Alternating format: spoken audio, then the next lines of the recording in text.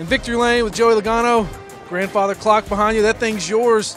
What's it like to finally get a win in Martinsville? Man, we've been so close so many times. Every time I come here, I watch maybe the most aggravating replay I've ever seen in my life. To be able to replace that with a great replay of seeing our show at Pennsville Ford across the finish line first, finally. Total team effort today. Pit crew was unstoppable. Got us out front every single time we gained spots. We're going to Miami. We're going to race for a championship now, and we got a couple weeks to think about it.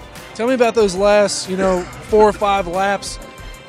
Outside of Truex, slid back. Was that a move to set him up in the final corner, or that's just how it worked out? I just wasn't fast enough to hold him off. I was doing all I can to stay in front of him, and we were bumping and banging and rubbing each other. And it's NASCAR racing. That's what built our sport, is hard racing like that. And wasn't going to crash him, didn't want to do that at all, but was here to win the race. I know you didn't wreck him, but he's still pretty ticked. He wanted to win this race too. He said you won the battle, you hadn't won the war. I mean, where do you go from here? Do you just keep it out of your mind and just worry about you? I get the frustration. I can't say that if I was in his shoes, I'd feel any different than he does. We had some hard racing, had some contact. Joey's got the clock. He's racing for a championship.